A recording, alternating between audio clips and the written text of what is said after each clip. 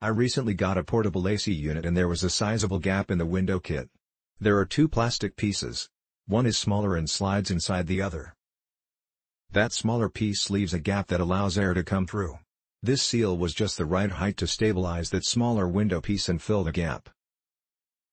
Used it in a sliding patio dog for dogie door. Had to cut down a bit but the material is semi-hard and once installed make a great seal. Did not want to add the readily available black to my white windows. Was so happy to find white. Very solid foam. Much more dense than the stuff that comes with the AC. Most weather stripping is gray or black while most window air conditioners and vinyl windows are white. The White Frost King Weatherseal was the perfect solution to my weather stripping needs.